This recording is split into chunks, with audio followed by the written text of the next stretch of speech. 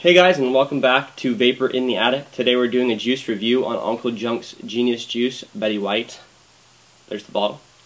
For all reviews on this channel, for juices that is, I will be doing all juices in zero nicotine so I can get the full flavor.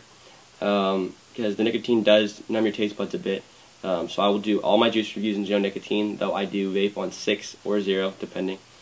And I will discuss my mod and what kind of a tank or RBA or Addy that I'm using. Today I'm using my telescope mechanical mod, which most mechanicals run at 3.7 volts. And my tank has a low-res cartomizer in it, which according to my eVic it's running at 1.5 ohms.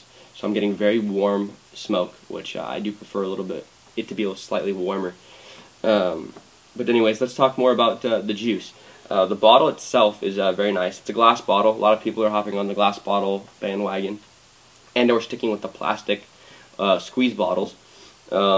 This is a glass bottle. His whole line comes in 15 ml glass bottles with a dropper top, which is very nice if you're using an Addy and you're dripping. It's a little harder though if you're driving and you're trying to do it, but you know, it is what it is. I would say though that its flavor is very unique. This Bettie White, the names that Jeff uses for all of his juices are women's names, or they have some type of female origin, and that leaves a little bit more to question when you're buying the flavor if you can't test it. But most stores, most vape stores are going to allow you to sample the flavor, you know, through a juice bar or something like that before you buy it. But it leaves a little bit more to question with the names, and it's different, but it's kind of exciting at the same time. When I met Jeff at the LA Vape Meet in February, I told him I was tired of the normal fruit flavors. I like anything. I like anything creamy, dessert flavors, the more candy stuff, the fruit stuff. I like the whole, everything across the board. I'm a fan of. And but I told him today I was looking for something more fruit orientated, and I like stuff to be a little bit more unique and different because I was tired of the normal, you know, melons and watermelons and strawberries and things like that. I wanted something that was more unique, and he gave me this, and all he told me was that Bettie White had a pomegranate base, and told me to vape on it for a while and let him know what I thought. And after vaping on it for about a week now, I contacted him the other day and I asked him, you know, what's the other flavor? Is it apple? He says, yes, I put an apple extract in there with the pomegranate base, and so that we get a little something extra. And when you are puffing on it, every puff you get a very, not mild and not overly strong flavor.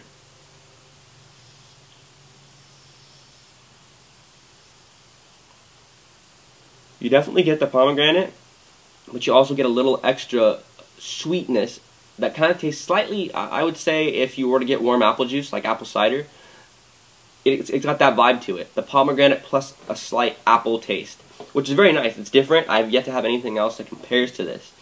But this flavor is not overly powered, and it's not too mild either. So I would say flavor strength, it's probably an 8 out of 10. And I've been vaping on this for about a week straight, and I have half a tank in here and then enough to refill this tank one more time. And I do love to vape in traffic, you know, do a little bit of traffic vaping if I'm stuck in an hour's worth of traffic. Normally, if I'm vaping on something, depending on what brand it is, 20 minutes later, I don't taste it that strong anymore. The flavor will drop down immensely, and I'll switch to something else, come back to the flavor that I couldn't taste anymore, and I still can't really taste it. With this, I'll be in an hour's worth of traffic, and I can taste the flavor the whole way. Every single puff, it's the same flavor, time and time again.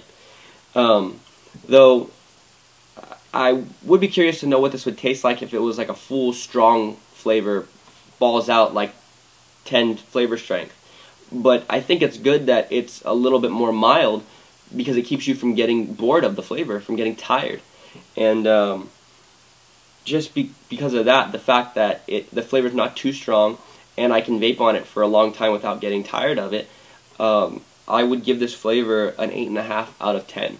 The flavors are very unique. I have yet to have anything else that compares to this.